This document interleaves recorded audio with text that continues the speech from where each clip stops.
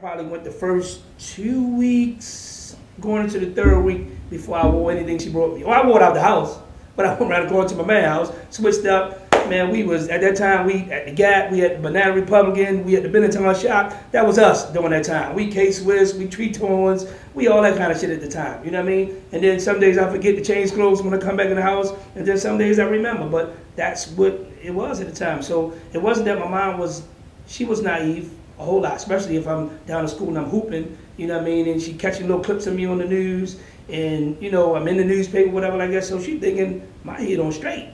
And then she knew a lot of guys was giving me stuff or whatever, so she ain't really know right then that I was getting down. You know what I mean? Sure. Yeah. So, like I say, after you know, winning the MVP at the Metro Classic, after going on the cable station the next day, after talking to Raj, man, it came around to like, you know, time to sign. See where you're going at. Yeah. And guess where I wound up going at? Down the street, HCCC. I went to Howard Community College, right? But check this out, and I tell people when I speak, and I tell them, nothing wrong with going to a community college. Nothing. By no stretch of the imagination. But it's a difference when you went to Dunbar and played and excelled. You know, that's different. You know what I mean? So, absolutely. Because the last guy can get into somewhere, you know what I mean? But, you know, me and another guy that was on the team wound up going up there with me, and we changed the organization around like that. I might have played 9 games, right? On every monitor, but they had the athletic department. You know what I mean? They was broadcasting our games. They were, you know, updating, giving the news on our games or whatever. So listen, so the coach, he knew that I was getting down because I'm coming to school, herringbone, 2 pages, you know, driving a different rental every week, you know, when I come up or whatever. And he's like, boy, be careful. You know what I mean? In practice, he holding my chain, holding my pages and all that shit. He just like, be careful. You know what I mean? And because of what we did for the program when we got there. I mean, we was busting everybody ass at that time. You know what I mean? Just you as a freshman there. Yeah, this me as my first year there. And you and him had that type of rapport. Right from the gate. Y'all was good. So I don't even know whether he had seen me play before. I'm sure he did. You know what I mean? But he probably never imagined me wanting to come there because I like had to really go to somebody that I didn't really want to go to. Like, yo, you gotta get me in school somewhere, yo. What was the deciding factor to go there? That I had to do something because otherwise I'd have been full time. So that's what I'm saying. So you get these recruits and you in East Baltimore after the season is over with and everything is going on, whatever. But like I told you, you tap dancing, you on both sides, and the offers slow down. And you just trying to be realistic. Right. So you wind up going to Howard system code. Just to me, you're just to get away from the city a little bit. Well, just and for my mom too. You know, because mom, no question, mom, like you know what you doing? Did you buy your own apartment at that time? No, I mean we had a little apartment because mom still don't know that I'm always doing it. So you know we got a little. You know, we got a little apartment somewhere where we go stay from time to time. For the most part, though, I laid at home all the time. You know what I mean? But then, as the activity increased a little more, and I can remember the day that my mom's house got raided, right? So it went from this. I was commuting to Howard Community College. So I'll drive up in the morning, go to class, go to practice, do whatever. When I come home, man, I got a whole motherfucking playground waiting on me. You dig what I'm saying? And I did it like that for a while. And then that one dreadful day, you know what I mean, that they kicked the motherfucking door. They hit like 3 houses on my mom block. Hit like 3 houses on the block, and they locked my mom up, yo. You know what I mean? So you know, it was like really tough, cause I had almost got to the point where a lot of people knew that I was getting down. You know what I mean? So I didn't really care about who was outside when I came outside. Right. But you know, news travel fast. You know what I mean? So it was like when it happened, you know, they had us in the house for a while or whatever. You know, they fucking the house all up or whatever. And then I heard them say, yeah, let them know we need we taking one female too. And I'm like, oh, what? What y'all found something? What, you know what I mean? No, hey, no, that's mine. You know, and I try to take it right then and there, but the way they do things is, man, they want to take everybody. Yeah. They want you to spend more money, they want you to spend lawyer money, want you to spend bail money and all that shit, and they want to set example, and they want to humiliate you. Yep. So me and my mom was the last 2 that they brought out of the house.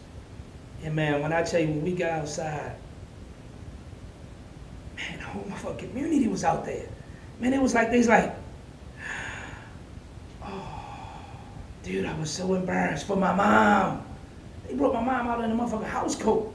You know what I mean? Because that's just how regular, my mom old school, remember the little snap, little house coats they used to have, 2 pockets, the sleeve, the shoulders out and all that. Man, mom in the house chilling, man, they come kick the doors in.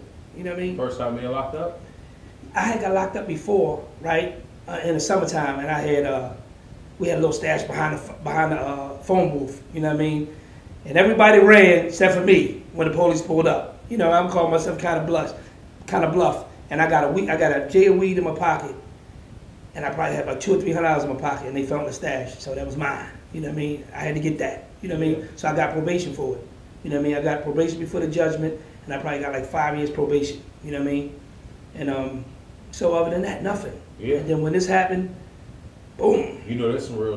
Yeah, man. Came and invested time and broke the door down. And no question, no question, They man. locked your mom up. And check this out. The funny thing is, they never knew what I was doing or who I was. Yeah. My brother that was getting high, what he did was, all hours of the night, he running in and out of the house, in and out of the house, in and out of the house. Now, we wasn't doing nothing in my mom's house.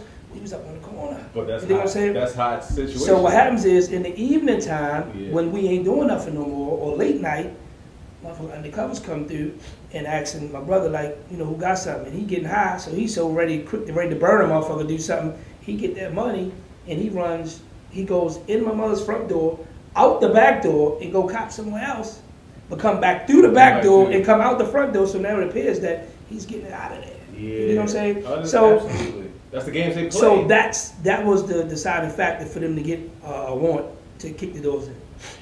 Yeah. And so, you know, that was what it was, man, and that really... What year was that? That was 1980, that was 1990. 1990. That was 1990, because I graduated in 89, right? And then we talking like January, February of 90. You know, I had already gotten to school or whatever. And like I said, I played like 9 games, you know what I mean? And that dreadful day, you know what I mean, they kicked the doors in. And, you know, I get a bail, I come out on bail, I had to get my mom out on bail. You know what I mean? And rather than put my mom through a long, drawn-out trial, I just stepped up and accepted responsibility. You know what I mean? And I copped out to 10 years. Out the gate, 1990. 10 years. You know what I mean? 10 years. 10 years, man. Okay, the first go round. First go round, you copped it. And that was off the tutelage of the lawyer, or? No, it had to be. Really, it was because my mom. I couldn't have my mom go through no long, drawn-out trial. They were trying to take my mom's house, saying that the house was broke with drug money. We got the deeds and everything right there that it was signed over from my grandfather. My grandfather been dead. Wait a minute. He tough, Holmes. Wait a minute. He tough.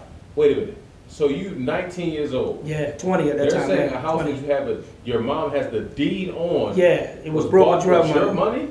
Brought with drug money, no question. So now that's just there finagle to try to build a case. Yeah. So, you know, and then the lawyer that I hired for her, Leslie Stein, I never forget it. Leslie Stein ain't take the case, he got his partner, William Mumphrey, to represent my mom. They thought it was in my mom's best interest to cop out to a common nuisance house.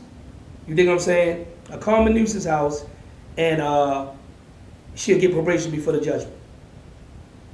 So I had that had to be a part of it in order for me to take the dime. Now, let me tell you this. Let me just make this clear. Had not my mom been in the house, or not my mom got locked up, then we'd have went on a rumble.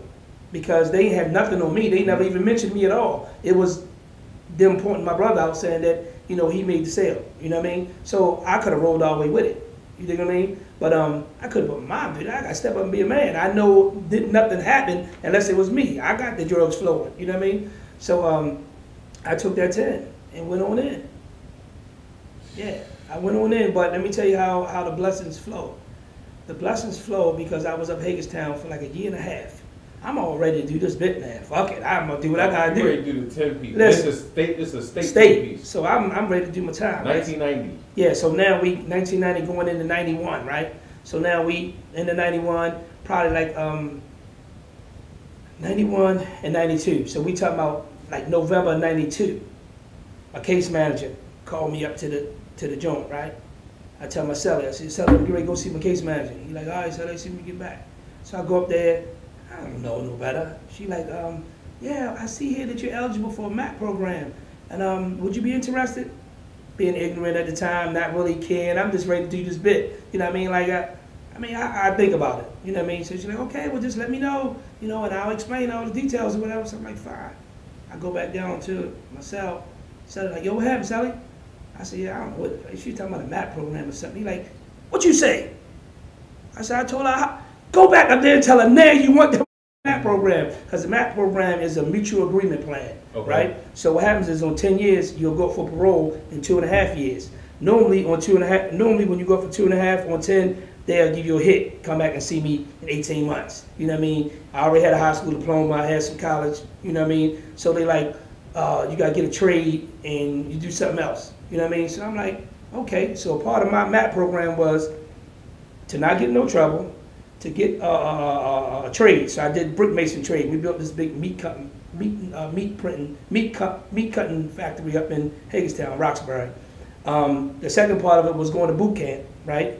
And then the third part of it was I had to go to BCCC, and then had to go to BPRU, and then I could come out on home monitor. So on 10 years, I did 3.5 on 10. And by the 3.5, I was at home on home monitor. At home, yeah. Yeah, so I really worked it, but guess what? I got my ass chewed out while I was there, and this is what I was talking about the blessings. So after I tell my case manager that I want the MAP program, right? You got to go before a board. And guess who is one of the people on the board? A Dunbar alumnus. He know my whole story. Man, he chewed me a new ass in there. Yeah. What? Had to. I can't believe you in here. Had to, You though. put a disgrace through our school like this and da-da-da. I mean, he was going on and on and on. I got to eat that shit. I was going to say. Yeah, I got to eat it. I was going to say, because you could honestly, at that point, you as a child, you already respected Dunbar. Ain't no question. So you knew what time it was. No, I'm Dunbar. I'm Dunbar till this day right now. I seen your outfit the other day. No question. I'm Dunbar to this day. You know what I mean? You know what I mean? So, you know, and man, he chewed me a new ass in there. But guess what? That was the reason why he gave me that opportunity to get the MAP program. Sure. I had to eat all that, you know what I mean? Didn't know what his decision was going to be because he was straight poker face giving it to me. But he wound up granting me the MAP program. And let me tell you some crazy shit I said while I was in.